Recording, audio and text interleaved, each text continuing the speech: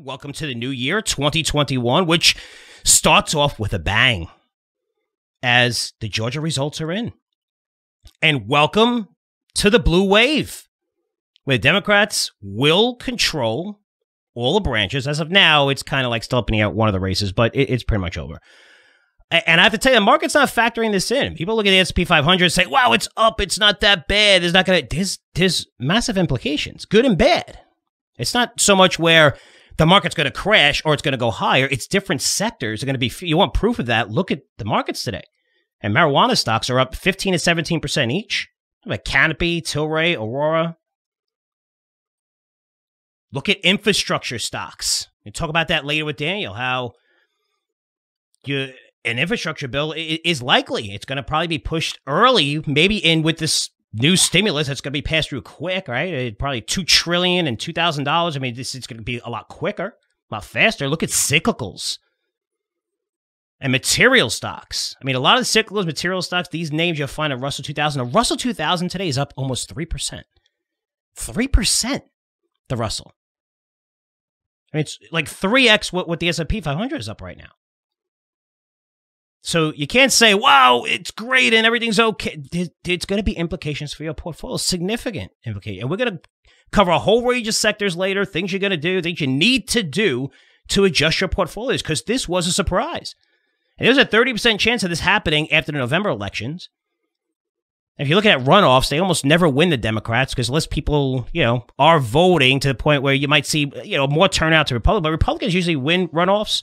Whatever, there's science behind it. You can look at the math in Georgia. I think the last time it happened was 10, 15, 20 years, whatever it was. And then yesterday, those odds were only 40%. And it happened. And it's surprised when almost every sell-side firm published reports on what to do. They publish reports today.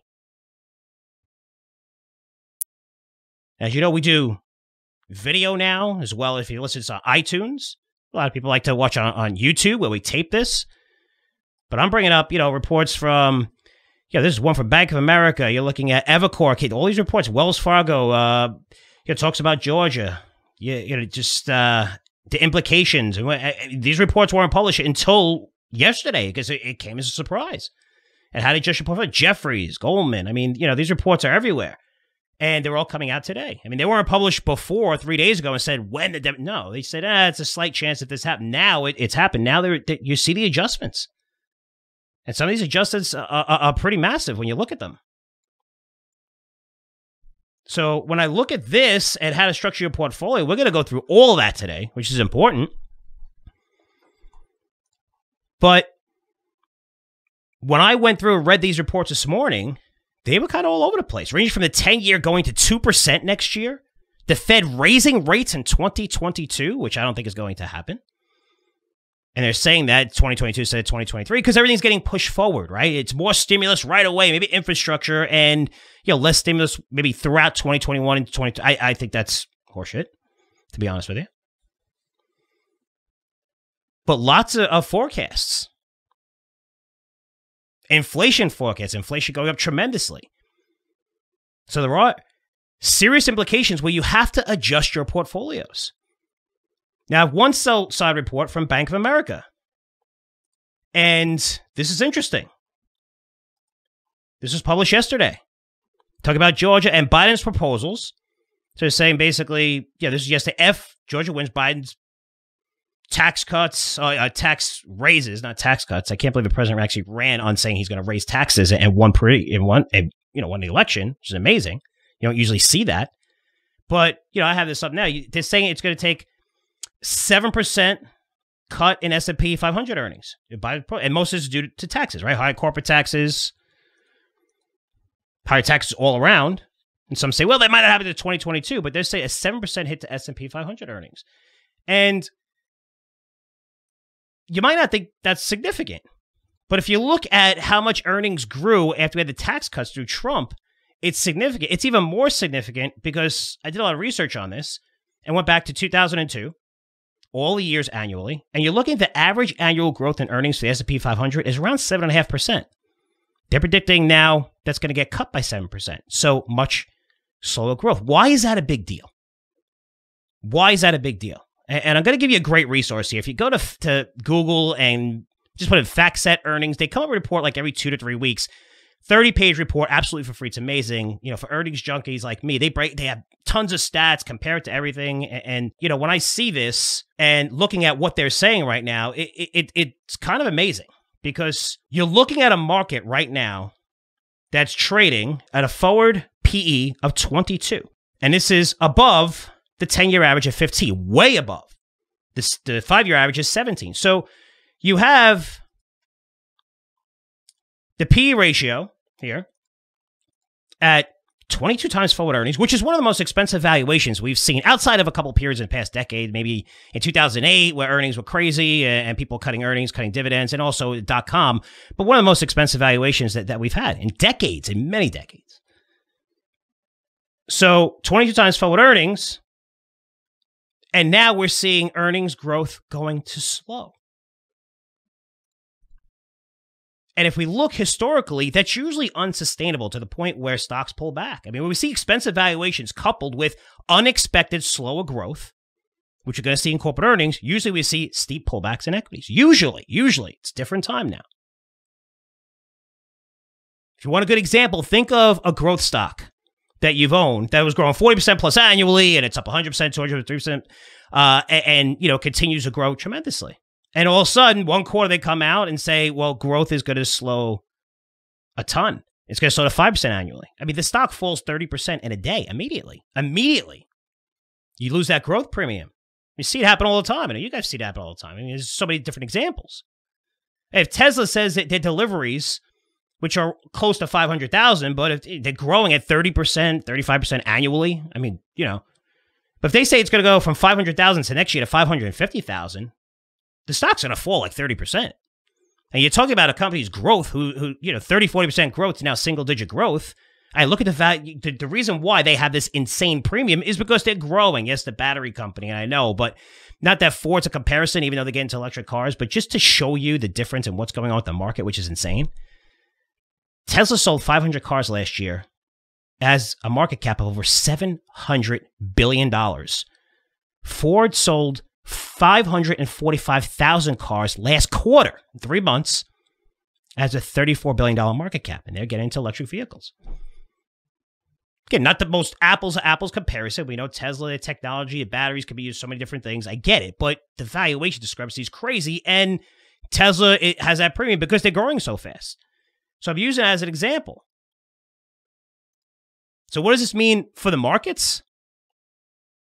In order to sustain these crazy valuations, because now you're seeing slower growth, the Fed's going to have to keep rates at zero forever. Forever. I don't care what people say, well, 2023, they'll probably start raising rates. If inflation gets wildly out of control, 3-4%, maybe, but they're not going to have a 2% inflation target. They're going to change it. They're going to say, it's 3%, 4%. They can't raise rate. We have too much debt. You say, well, they control short-term rates. Long-term, they'll issue yield curve control. And I talked a lot about that in one of the promotions that we did.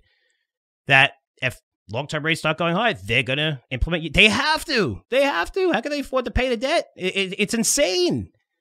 You're looking at the numbers. I'm going to break them down later of how much we're spending. On a fiscal side, we're going to spend more money in the U.S. than the rest of the countries in the world combined in fiscal. Think about that. And then we have a Fed that not only keeping rates low, it's more and more stimulus coming out. I mean, we have a Fed in our government that believes a 20% correction, it's not allowed to happen anymore. We cannot see that. We cannot see. If it does, we immediately need to do whatever we need to do. If it's back up the banks or whatever, we can't see that, even though it's a normal course of action. Usually we extend on one end and we pull back and forth, right? And you adjust. There's winners or losers. That's the way the market works. Not today. You could buy now and then buy in the day of the news, and you're still going to make money because everything's going high. That's a bull market. Some of you, think you've been in a bull market the last 10 years, not like in the last, pretty much 5-6 months, where everything goes higher. You're seeing things going 300% higher like nothing. That's like .com era crap. But welcome to that bull market. But it's not a bull market in everything. And we're seeing that. I don't know why technology is down. That's kind of weird. You'll think, Biden and a blue wave is bad for technology. I don't get it. But if you're looking at some of the things I do get, it's low rates for a long time, more stimulus, and the two biggest beneficiaries are going to be Bitcoin and gold. Bitcoin started to 35,000. 35,000 right when you kind of knew that Democrats are going to win. So you're looking at 9 p.m., 10 p.m. around there, and then one county said, we're tied. We're going to go home. I love that. You got one freaking job to count vote. I gotta go home, man. We're gonna count at 8:30 in the morning when we wake up. I mean, that's your job. That's your job. Imagine you said that you went to work. You know what? I'm tired. I'm not gonna do my job today. All those deliveries got to go out. I'm just gonna do it tomorrow. It's awesome. It's so awesome. Anyway, the expectations is gonna be busy, and they did a pretty good job counting it right away. I mean, you kind of knew the results last night. They come in this morning, and one of the races will call for Democrat, but the other one's gonna be called for Democrat. But you're looking at interest rates low for a very long time, more stimulus. Yeah, Bitcoin and gold. And the price of gold is down a little bit today, but it did run up into this. And you have your solars, your winds, great sectors to own for a blue wave government, along with infrastructure, healthcare. They're going to really push healthcare and more money going into so many different stock materials, industrials. While energy is up right now, mostly not because of a Biden win, but you have to be a little careful there too with energy, where they're really against fracking. So how long can that be sustained? But we had, cuts around, OPEC and Russia and things like that. And, it's pushing oil price to $50. I think it's a function of the blue wave or anything. I think energy is going to get hit. I'd be taking some profits in it. I mean, it's up a ton. And again, not sure why so many market forecasters believe a blue wave is bad news for large cap technology. I mean, these are the ones that funded the Democrats, right? This is factual. You had Google, Twitter suppressed tons of sites, right? Conservative sites, which again is fact. Clear agenda there, which is factual. You can look at all the statistics, all the search results, how, go vote. It's just the things that they put in front of you.